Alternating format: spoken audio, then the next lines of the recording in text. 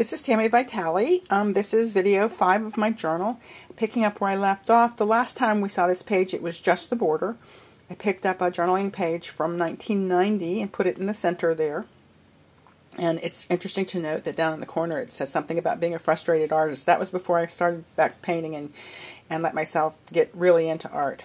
This page also is a page from my journal, my dream journal. And it was only a border also the last time we saw it.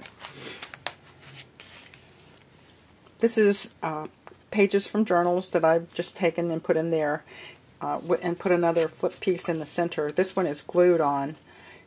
The last one was a part of the journal. This one came in afterwards. It's got a little saying in the side there. The saying there and the saying, I am moonlight, though I break into 1,000 glimmers, I am whole.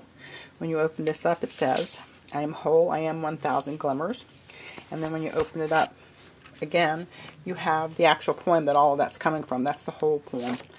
And a repeat of the face here that's got some writing from the poem. So basically, these two pages are all built around the poem there.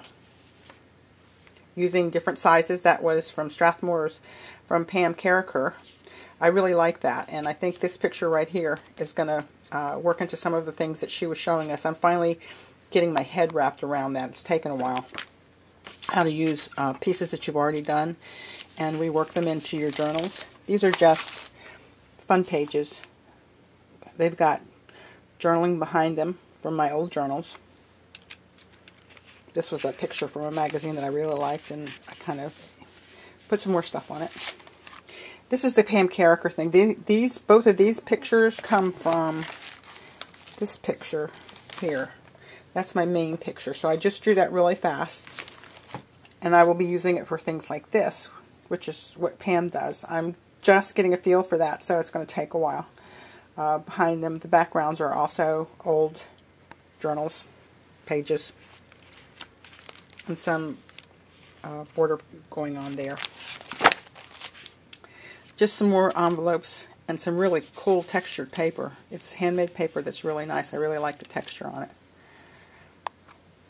This is from a large canvas picture that I have a picture of, that I took a picture of a piece of it. That's just one corner. The actual canvas is 36 by 36. Buttons from my mother's button container.